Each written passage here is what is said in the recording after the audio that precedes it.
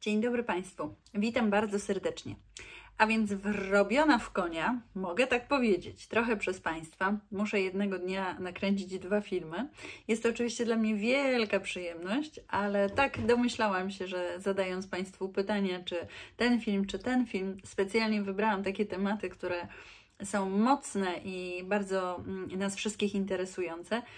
I tak czekałam chociaż 1%, żeby wygrał, ale niestety o 10 godzinie w niedzielę było 50-50, więc słowo się rzekło, kobyłka u płota. Drugi film musimy nakręcić. No więc nakręcam go tak, żeby w pierwszej wersji stwierdziłam, że w poniedziałek go puszczę, ale jeśli mi się dzisiaj go uda jeszcze przesłać na YouTube, to będziecie go Państwo mieli jeden po drugim. Więc drodzy Państwo, dzisiaj kłamstwa. Żeby nie kłamać i żeby nikogo nie wprowadzać w błąd, postaram się 2 filmy puścić, bo słowo się rzekło. Więc nie kłamiąc i nie robiąc manipulacji, działajmy. Drodzy Państwo, kłamstwo Narcyza. No to jest coś takiego, co absolutnie ma miejsce na każdym kroku, w każdym momencie, bez grama zawstydzenia, bez grama, jak to kiedyś moja koleżanka mówiła, on się nawet nie jorgnie, że skłamał. Dokładnie tak jest. Nie mają poczucia, że kłamią, nie mają poczucia, że coś powiedzieli nie tak, że może to nie jest zgodne z prawdą, bo oni naprawdę wierzą w to, co mówią. Absolutnie i bezapelacyjnie. Wierzą, ufają temu, co myślą. Skąd się to w takim układzie bierze? To kłamstwo, ta łatwość mówienia nieprawdy, ta łatwość dopasowywania wszystkiego do tego, co im akurat pasuje. Cała natura narcyzmu i cała ich dzieciństwo, dojrzewanie i dorosłość oparta jest na iluzji. A iluzja, jak wiemy, jest kłamstwem. Więc nie mają wyboru i w każdym swoim schemacie działania, czyli zarówno w gaslightingu, jak i we wszystkich innych formach manipulacji, narcyz posługuje się kłamstwem. Czasami jest to prawda wielokrotnie przefarbowywana, staje się fałszem. I dokładnie zaraz o tym schemacie Państwu powiem, bo jest to coś, co całkiem niedawno odkryłam, dość kontrowersyjna, ale dla mnie bardzo bliska, jakby to Państwu powiedzieć, teoria, o dokładnie tak, teoria, która dla mnie jako osoby, która stara się eksplorować wszystkie możliwe nurty wiedzy i nie tylko takiej stricte psychologicznej, ale i duchowej, ale i energetycznej i wszelkiej jaka tam jest. Oczywiście nie we wszystko wierzę, ale wiele rzeczy staram się przerzucić i sprawdzić, czy rzeczywiście tak było, czy tak czułam, czy takie sytuacje miały miejsce. I próbować odpowiedzieć na ten temat. I stanowczo ta teoria, już mogę Państwu powiedzieć, na temat hipnozy, wydaje mi się, o tym nakręcę oddzielny film, ale dzisiaj zrobię tylko zajawkę na ten temat, żebyście Państwo wiedzieli, o co chodzi. Stanowczo ona się pokrywa z tą niemożnością wyjścia tak łagodnie i bezproblematycznie z własną głową z takiego układu. To też bardzo pięknie pokrywa się i udowadnia, że to, co mamy, czyli te takie sznury niewidzialne, które są, to może być spowodowane po części hipnozą, której my ofiary po prostu doznajemy. Wiem, że jest to całkiem coś innowacyjnego, ale opowiem o tym bardzo mocno w filmie o hipnozie i jakiej ulegamy i jak sobie z nią radzić. Dzisiaj powiem, jak sobie z nią radzić, w sensie powiem 2 proste sposoby, żeby z nią sobie poradzić. I to też jest dla mnie udowodnienie, że to ewidentnie u mnie mogło mieć miejsce, ponieważ medytacją dałam sobie z tym radę. Za chwileczkę o tym dokładnie powiem. Dobrze, wróćmy do naszych kłamczuchów, naszych Pinokio, takich nazwijmy, bo ten nos im rośnie, oni kłamią i kłamią.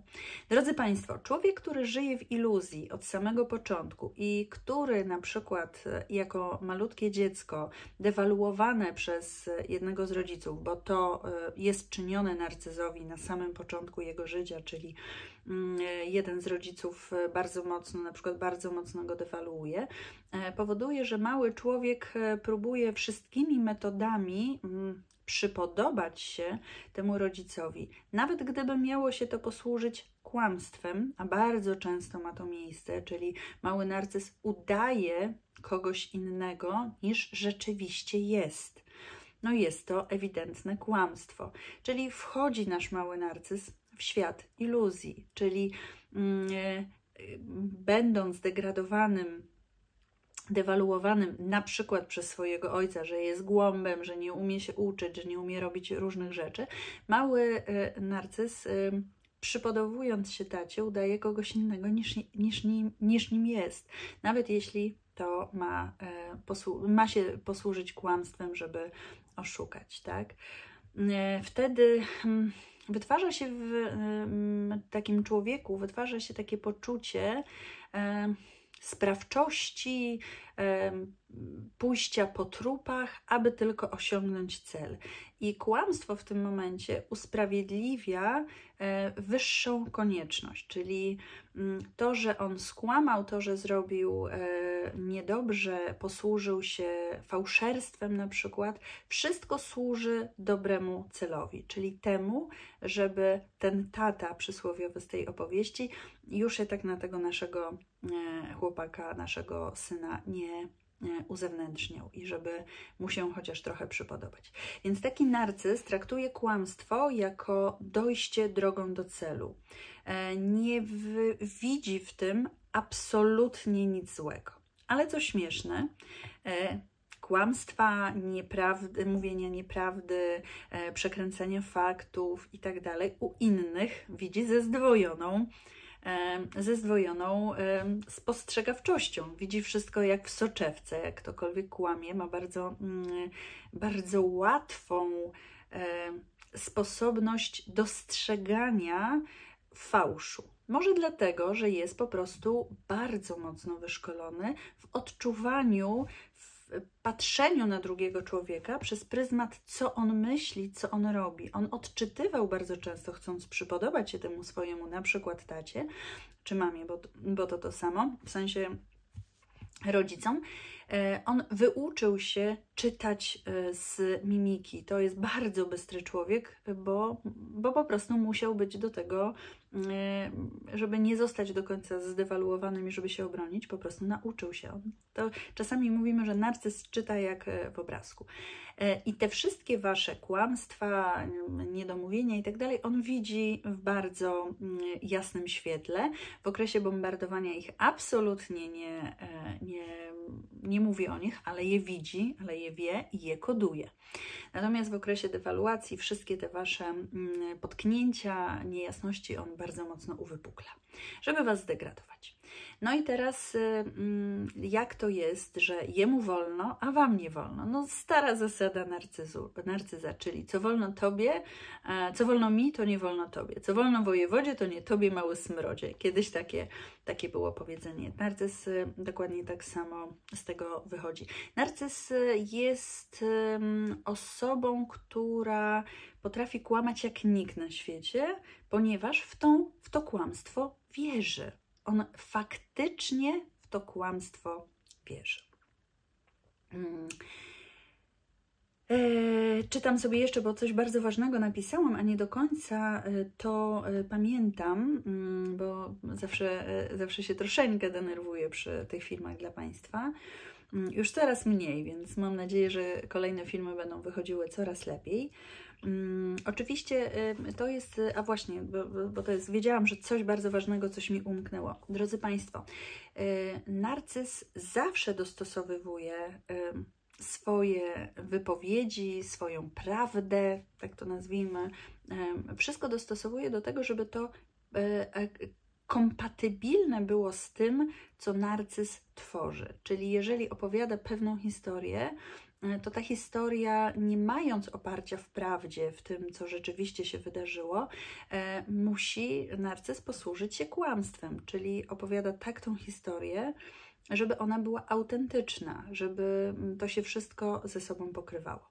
Takim przykładem jest sytuacja, w której jedna z moich bohaterek, klientek, bohaterek, koleżanek, otrzymała pozew, odpowiedź na pozew, w którym moja klientka pozwoliła sobie zauważyć fakty podczas sprawy o alimenty na dziecko. No i napisała, że zgodnie z prawdą, że tatuś nie widuje się z synem, absolutnie się nim nie zajmuje i tak dalej, jest w związku z inną osobą i tak dalej, no, takie różne rzeczy. I otrzymuje odpowiedź, w której czyta, że i bez mrugnięcia oka, znaczy no w piśmie bez mrugnięcia oka, ale później na sali rozpraw, oczywiście też bez mrugnięcia oka, narcyz powtórzył wszystkie kłamstwa, jakby były całkowicie prawdą o tym, mimo że mężczyzna mieszkał już z nową kobietą, razem żyli, bywali na urodzinach tam mamy, czy te byłej teściowej, są jakieś zdjęcia na Instagramie i tak dalej. Narcyz żyje samotnie przed sądem i on w to śmiertelnie wierzy, to jest tylko koleżanka, więc nawet wprost mówienie narcyzowi, że tak jest, absolutnie tak nie jest. To jest jego prawda. Z synem się widuje codziennie. Syn przychodzi i tworzy swoją historię. Wszystko do tego, żeby to pasowało oczywiście do idealnego obrazu. Tylko że my spotykamy się z takimi sytuacjami, że na sali rozpraw osoby często kłamią. Już w sprawach alimentacyjnych, no to oczywiście tatuś jest idealny, albo mamusia jest idealna, wszystko jest piękne, mimo że rzeczywistość jest inna, wiadomo. Tylko że różnica w narcyzmie polega na tym, że on w to naprawdę wierzy. On naprawdę to pokrywa, jakby jest świadomym tego i on ma święte przekonanie, że tak jest, że on mówi prawdę. I tu możecie się spotkać z taką sytuacją, kiedy spróbujecie nie zgodzić się z wersją waszego narcyza i powiedzieć mu: nie, słuchaj kolego, ale tak nie było, tak absolutnie nie jest, no to zobaczycie wściekłość narcystyczną. Czyli zobaczycie w pełnej krasie narcyza, który po prostu broni swoich racji jak lew i absolutnie tak nie było miejsca, jesteś kłamczuchą, zazdrośnicą i tak dalej, więc tak nie jest. Drodzy Państwo, narcyz kłamie w każdej sytuacji, tworząc na przykład całą plejadę latających małp, począwszy od swojej rodziny, a na waszej rodziny skończywszy przez wszystkich przyjaciół. Posługuje się kłamstwem, posługuje się manipulacją, posługuje się faktami, które absolutnie nie miały miejsca. Więc odchodząc, rozstając się, kiedy jesteście porzucane, dowiadujecie się bardzo często o rzeczach, które w ogóle nie miały miejsca. A co najśmieszniejsze w tej całej sytuacji, wam by nawet te rzeczy nie przyszły do głowy, że coś takiego w ogóle może mieć miejsce. Kłamstwo zawsze w wykonaniu narcyza jest usprawiedliwione. To jest wyższy cel, to jest wyższa konieczność. On musiał tak zrobić według jego kryteriów, bo to było prawdą albo to prowadziło do prawdy. No i tak to mniej więcej w wykonaniu narcyza wygląda. Chciałabym teraz Państwu powiedzieć o czymś, co ostatnio odkryłam i co mnie przez ostatnie 3 miesiące piekielnie fascynuje. Zawsze byłam ciekawa hipnozy, byłam bardzo ciekawa tego, jak to wygląda i Nigdy, zawsze się bałam poddania hipnozy. Raz sobie chyba na to pozwoliłam, ale zawsze nam się wydaje, że hipnoza to jest takie wpędzenie nas w taką sytuację, że my nie pamiętamy, że jesteśmy w letargu, że coś się dzieje, nie wiem, wychodzimy z własnego ciała. No i właśnie dokładnie przeczytałam sobie takie sprawozdania z tej hipnozy, więc chcę Państwu powiedzieć, że hipnoza nie jest stanem, w którym niczego nie pamiętamy. Hipnoza jest stanem, w którym sugestia i wielokrotność powtarzania tej sugestii jest przyjmowana za pewnik, za to, że to rzeczywiście się wydarzyło albo że ma miejsce. Więc drodzy Państwo, chcę Państwu powiedzieć, że czymżeż jest projekcja, prawda? Jak nie swego rodzaju hipnozą, czyli wielokrotnie powtarzane kłamstwo staje się prawdą, czyli zmiana waszego charakteru, tego co robicie, jest swoistą hipnozą. I pozwalam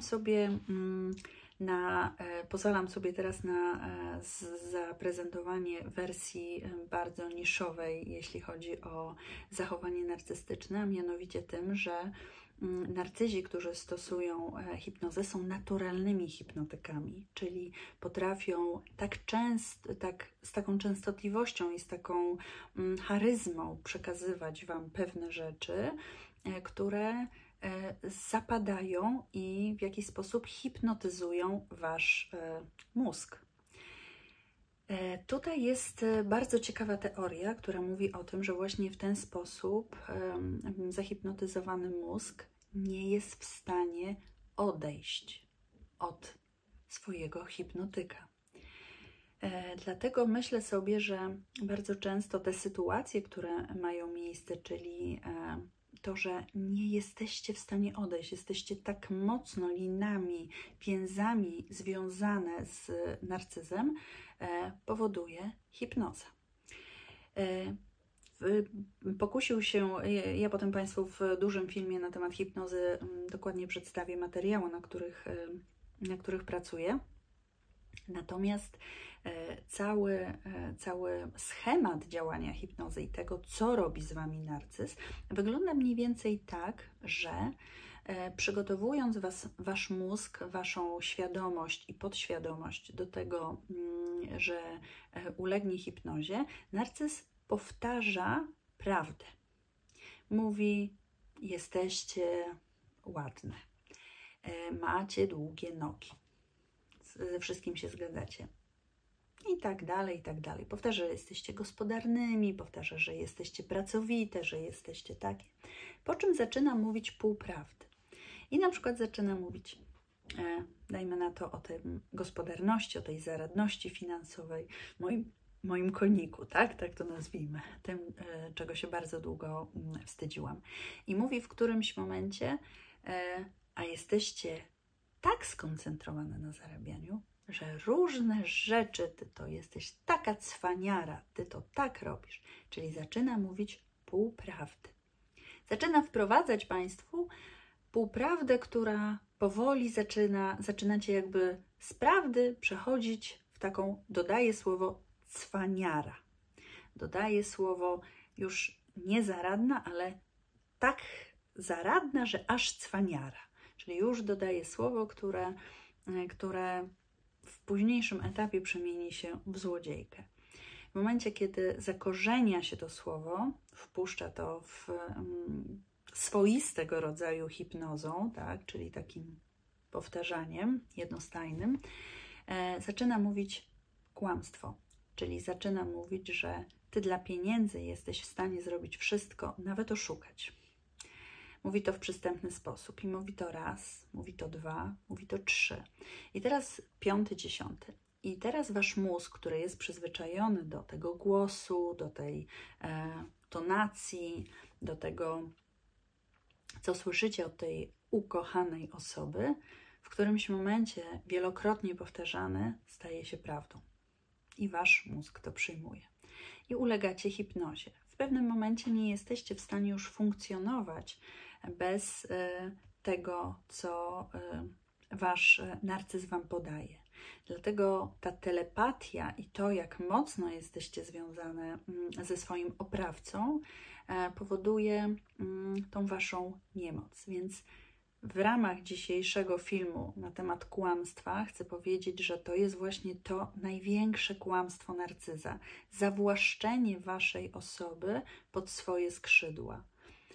Spowodowanie, że kłamstwo odbiera Wam całkowicie moc, całkowicie władanie nad swoim mózgiem, nad swoimi emocjami i nad swoim zachowaniem.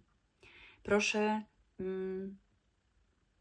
za często czytam i za często sama to sobie przypominam, jak długo i jak konsekwentnie musiałam walczyć z zawłaszczeniem, z tym, że swego rodzaju doznałam hipnozy swojej głowy i tego, że nie jestem w stanie sobie z nią poradzić. Dlatego jedyną metodą, jeżeli doznałyście Państwo, Panie, Panowie, tego zawłaszczenia i tego zahipnotyzowania Waszego mózgu, jest totalne urwanie kontaktu. Bo każda sytuacja, w której Wasz narcyz do Was dzwoni, pisze, robi kontakt, powoduje, że Wasz mózg odświeża tą ścieżkę hipnozy. Cały czas.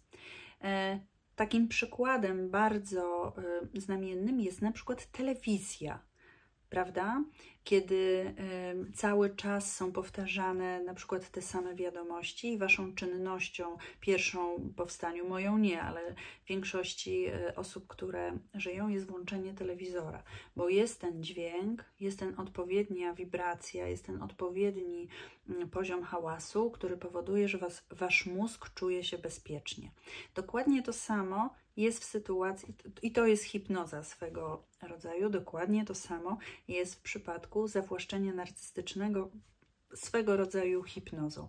Dokładnie to samo. I teraz każdy kontakt, każde słowo, każdy reakcja, współreakcja z narcyzem powoduje, że ten kanał hipnotyczny dalej się pogłębia, dalej ma miejsce, ta nić nie zostanie zerwana. Ale pozwoliłam sobie szybciutko doczytać, bo cały czas to studiuję, żeby przygotować Państwu film na temat hipnozy i na temat radzenia sobie z takim hipnotycznym zawłaszczeniem, bo rzeczywiście zrozumieją mnie tylko osoby, podejrzewam, które rzeczywiście temu uległy, zawłaszczeniu narcystycznemu i nie mogą z niego długo wyjść, że rzeczywiście czujemy się jak na sznurkach, jak pociągane za sznurki. Dokładnie taka jest hipnoza. Jedną z najbardziej opłacalnych, szybkich, bezpośrednich, bez udziału kogokolwiek obcego metodą jest medytacja. Drodzy Państwo, to naprawdę nie jest trudne włączyć muzykę do medytacji, których jest tysiące na YouTubie, na Music World, na wszystkich miejscach, w których możecie, wpisać sobie muzykę do medytacji i po prostu usiąść, położyć się i sobie włączyć medytację i wyciszyć mózg, wyciszyć całą głowę. Powinno to pójść w części duchowej, ale to też będzie.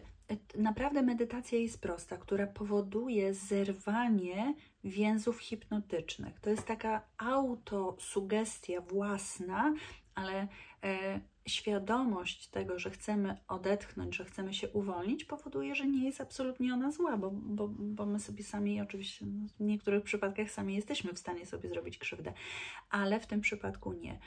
Wyciszenie organizmu, wyciągnięcie wszystkich złych emocji na powierzchnię, wydobycie ich powoduje zerwanie więzów hipnotycznych, powodujące wyciszenie, wyrzucenie ich i tak dalej. Drugą częścią tego jest oczywiście izolacja, czyli izolacja od osoby, która tej hipnozy między nami mogła się dopuścić.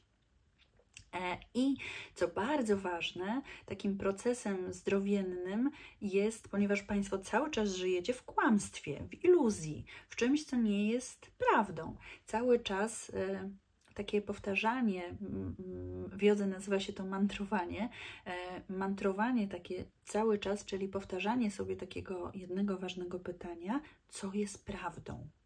Co jest prawdą? I tak powtarzanie sobie w którymś momencie to w podświadomość wchodzi i podświadomość zaczyna Wam wyrzucać, tak? Wyrzucać fałsze, wyrzucać kłamstwa, wyrzucać różne rzeczy i ta prawda zaczyna do Was dochodzić. Zaczynacie ją po prostu odnajdywać. Więc taka autosugestia w postaci medytacji, wyciszenia Waszego organizmu, odcięcia się od tych wszystkich rzeczy, plus powtarzanie sobie, gdzie jest prawda, co jest prawdą, czy jakkolwiek sobie życzycie, powoduje, że jest Wam łatwiej zobaczyć, bo kłamstwo, które rządzi w świecie narcyzmu, jest wszechogarniające i to niestety zawłaszcza Waszą głowę w sposób niesamowity i tak naprawdę hipnoza jest procesem, który to tylko my mamy taki obraz, że to się oczywiście leży na kozetce, pan hipnotyzujący nas człowiek podnosi nasze ciało do góry, tak, my sobie robimy różne rzeczy. Oczywiście to są takie bardzo, bardzo aktorskie seanse, w których można zobaczyć różne rzeczy, ale hipnoza jest stosowana na co dzień w takich bardzo zawłaszczających naszą świadomość rzeczach i przed tym człowiek musi się bronić. Wiele osób próbuje nas hipnotyzować.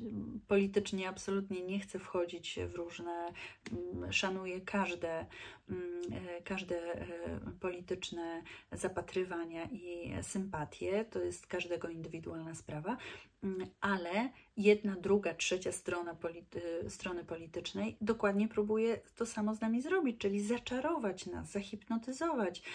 Ciągłe powtarzanie tego samego zdania, ciągłe powtarzanie jakichś takich kruczków, takich kamyczków wrzucanych do naszej podświadomości, to jest hipnoza. To cały czas pracujemy na tym. Psychologia, tak naprawdę na przykład psychologia sprzedaży, czy psychologia kupowania różnych rzeczy jest oparta właśnie na tym, czyli na takim drenowaniu ludzkiego mózgu. Dobrze, bo ten temat mnie bardzo, bardzo interesuje. Zostawiam go na temat późniejszy, czyli właśnie tego, żeby Państwa odhipnotyzować od tego naszego narcyza, bo to szaleństwo w naszej głowie i ten ból i ta łatwość taka powrotu, żeby to było, no to jest właśnie ta hipnoza, której Państwo doświadczyli i to Wasze zawłaszczenie, no to jest kradzież Waszego mózgu. Dlatego o kłamstwie i dlaczego narcyz to robi i czemu tak się dzieje, właśnie o tym dzisiaj chciałam Państwu opowiedzieć, że tak właśnie kradnie, tak maltretuje i tak niszczy tą śliczną psychikę Waszej głowy narcyz. A im dłużej to robi, to wchodzi to do podświadomości, no i wtedy już jesteście Państwo jak zahipnotyzowane maszyny, roboty do tego, żeby wykonywać to, co narcyz sobie życzy. I te potem właśnie taka nieumiejętność robienia, bo Państwo jesteście jak na sznurkach. Te wszystkie charakterystyczne fotografie i grafiki, którym jak się wrzuci narcyz i jak ktoś wrzuci na grafikę, to widzi jak tam marionetką ktoś steruje, no to właśnie to jest to. To jest właśnie dzisiejszy świat i to, że ta hipnoza, która tak się wydaje na początku taką, o Jezu, science fiction, tak naprawdę w naszym codziennym życiu funkcjonuje. I nie jest to absolutnie czary-mary, tylko coś, z czego mam nadzieję większość osób, która żyje w kłamstwie i iluzji z powodu związku z narcyzem, bo w takim świecie narcyzowi jest najwygodniej żyć, nagle zrozumie, że to jest tylko schemat, to jest tylko to, że wyszłyśmy w proces hipnozy i tego, że w tym momencie trzeba się uwolnić. Uwalniamy się, drodzy Państwo, poprzez pracę z własną głową, medytacją. Drodzy Państwo, jeszcze raz, wrzucamy medytacja, nie trzeba jakichś niesamowitych mantr i wiecie, to nie jest 3 w nocy ze światełkiem pod kościołem, tylko to jest po prostu położenie się na przykład we własnym łóżku, w wygodnym miejscu, żeby było Wam bezpieczniej. Można sobie zapalić 2, 3 białe świeczki, które zawsze oczyszczają, zawsze uwalniają organizm. Przypominam, że za chwilę wrzucę rytuały moje, więc będziecie Państwo wiedzieli, która świeczka na przykład oznacza, bo to też z jogi fajne takie rzeczy. I spokojnie leżymy sobie w tym łóżeczku, puszczamy sobie muzykę, czy to na słuchawkach, czy nawet głośniej i wyciszamy swój organizm. Odpinamy go od tych zawłaszczeń, od tego. To się też nie wydarzy w jeden dzień, za jednym razem. Zróbcie sobie, proszę Państwa, taki rytuał, na przykład wieczorny, przed zaśnięciem, albo nawet, wiecie, ja miałam kiedyś taki zwyczaj, to już też mogę się przyznać, że zakładałam słuchawki na uszy i z afirmacyjnymi medytacjami, też Wam kiedyś polecę to w części duchowej, puszczałam sobie i zasypiałam, i tak odpinałam mózg od wszystkich takich zawłaszczeń. Więc to też jest bardzo fajna metoda. Nie mogłam się nie pokusić w temacie o kłamstwie, przemycić ten temat trochę duchowy, bo to się jedno z drugim wiąże. Drodzy Państwo, nie dziwić się temu, że ktoś kłamie, że narcyz kłamie jak z nut i jest to jego drugie imię, bo on się po prostu w tym wychował. On od samego początku jest jedną wielką iluzją, tak? On tworzy swój świat w oparciu o to, o swoją dewaluację, o swoją degradację przez rodziców, o to, że on musi być taki idealny i ciągle szuka tego swojego ja. Więc jego świat cały to iluzja i fikcja i dla niego stało się to prawdą.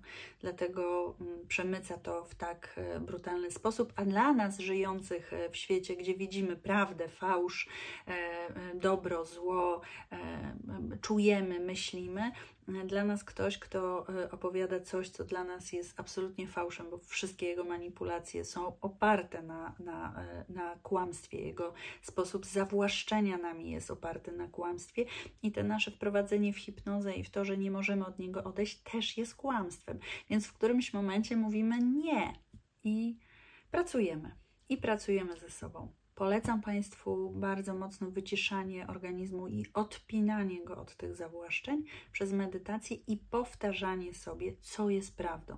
Za każdym razem mantrujcie sobie taki swój tekst, co jest prawdą, co jest prawdą. I w którymś momencie ona się na pewno pojawi i Państwo będziecie widzieć, co jest nie tak. No dobrze, dzisiaj troszeczkę pokazałam Państwu swojego świata, tego duchowego, bo niektóre panie już tam w komentarzach piszą, że proszę o trochę tej duchowości, więc troszkę tej duchowości Państwu wrzucę, a tak o kłamstwie, żeby było, że rzeczywiście to jest takie jedno wielkie kłamstwo. Och, nie mogę się znowu z Państwem rozstać. Kochani moi Państwo, pięknie dziękuję. Nie skłamałam, obiecałam, że będą 2 filmy, więc pilnuję się, ściemnia się już, mam nadzieję, że film się prześle. Bardzo Państwu dziękuję, bardzo dziękuję jeszcze raz, bo w tamtym filmie powiedziałam, w tym też dziękuję, aż mi wstyd po prostu, że tego nie zauważyłam, za te podziękowania Państwa z serduszkiem pod filmem. Pięknie dziękuję za te pieniądze. Po prostu się śmieję, że jak akcja charytatywna. Nawet się przez chwilę zastanawiałam, czy te pieniądze nie przeznaczać na właśnie jakiś cel charytatywny, ale tak sobie pomyślałam, że ponieważ chcę tworzyć tą społeczność naszą, nazwijmy to ponarcystyczną i wszystkie osoby wspierać, myślę sobie, że kiedyś może, jak to się mawia, jak to Bóg pozwoli, stworzymy na przykład jakąś fajną fundację i wtedy będziemy mogli się wzajemnie wspierać i to ku temu może służyć. Na razie pozwoliłam sobie przeznaczyć na masę książek. Pięknie Państwu dziękuję, bo to naprawdę bardzo mnie wspomaga w budżecie moim domowym, bo rzeczywiście jak ciężkie czasy nastają, ale nie ma co, trzeba się uśmiechać do siebie bardzo mocno. Drodzy Państwo, pięknie Państwu dziękuję. Było mi jak zwykle Państwa bardzo mocno gościć. Zapowiem tylko, że w następnym filmie, a znowu dać Państwu do wyboru. Proszę mi napisać, czy podoba się Państwu dawanie Państwu do wyborów tematu, bo ja powiem, że dla mnie to bardzo fajna zabawa, ale też wiem, że Państwo wtedy możecie się wypowiedzieć, co chcecie. Ja też widzę, gdzie jeszcze mamy deficyty, gdzie jeszcze coś Państwu trzeba dopowiedzieć, co zrobić. Więc napiszcie, czy chcecie, w komentarzach poproszę, czy chcecie wybór filmów, czy Wam się to podoba. Pięknie i mocno Państwa ściskam. Życzę reszty niedzieli cudownej, pięknego poniedziałku, wtorku, środy, czwartku i piątku i do następnej soboty. Pięknie dziękuję, miło było gościć. Do zobaczenia.